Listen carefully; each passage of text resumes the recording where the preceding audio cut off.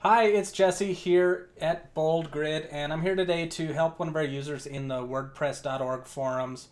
Software Dancer comes to us with a question about creating backups on the XAMPP local WordPress installation.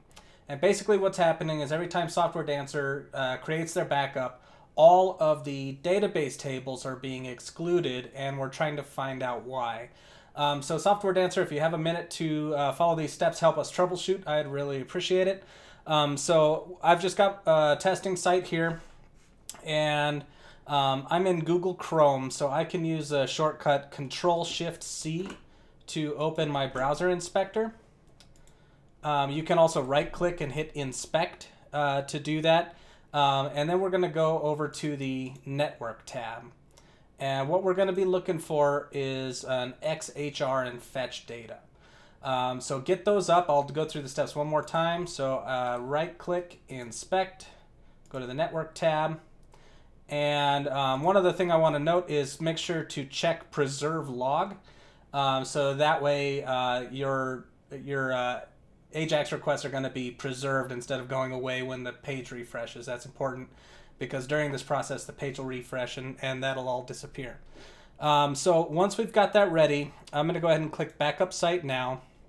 And there's two options here. We have Backup All Tables for a full backup, or a custom backup which has a list of the database tables that you can include and exclude.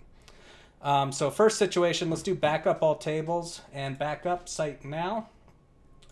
And what I want you to do is click on that admin AJAX request, and we want to look for the form data.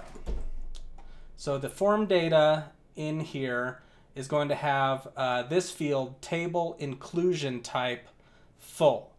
So in this situation, when we're doing all of the tables, we're not going to have an array of the tables that are included or excluded. This is just going to be full. Once that finishes, we will start another backup. I'm going to go ahead and clear my data. And if I do Backup Site Now, and I do a custom backup, and I submit that, I'll have another AJAX request.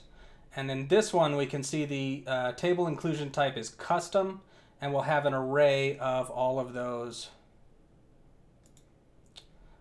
tables. Those kind of move around as the thing goes along. If at any point you want to stop them from moving around, click this red button and you'll preserve everything here.